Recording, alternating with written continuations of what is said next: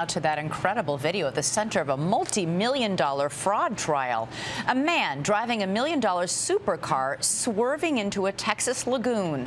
The insurance company says he did it to collect the $2 million policy, but ABC's John Schriffen is here with more on what is developing in the trial on this story. Good morning, John. Elizabeth, good morning. The reason why this video has more than 3 million hits online is because of the car, a Bugatti Veyron. It's so rare, experts say, you may never see one in your lifetime. So imagine a car enthusiast excited to capture the moment he spotted one.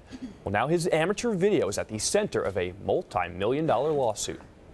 Lawyers say what you're about to see is either a multi-million-dollar disaster or an elaborate fraud.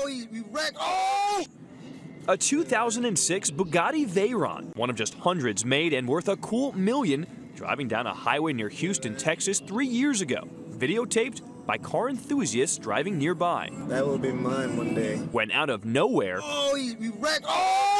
but exactly what happened is now at the center of an insurance fraud case slated to begin later this month. At the time of the accident, the car's driver, Andy House, told police he dropped his phone. When he looked up, he says he saw a pelican and veered to the right, straight into the saltwater marsh. It was about 2.5 foot deep out there. The owner was just standing here on the side of the road. He was real calm and everything. Just 3 weeks before the accident, the Philadelphia insurance company issued a $2.2 million policy on the car. Now, in court documents, it says House committed fraud.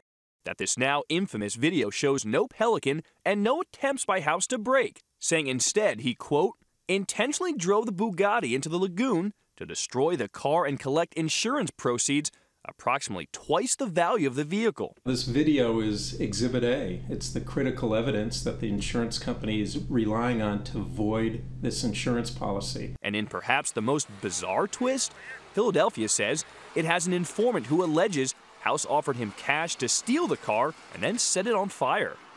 This morning, House is countersuing, saying the company owes him $2.2 million. House turned down requests for an interview, but in a statement to ABC News overnight, his attorney says, quote, we will not try our case in the media, but will rely on the facts and evidence admitted during the trial of the matter.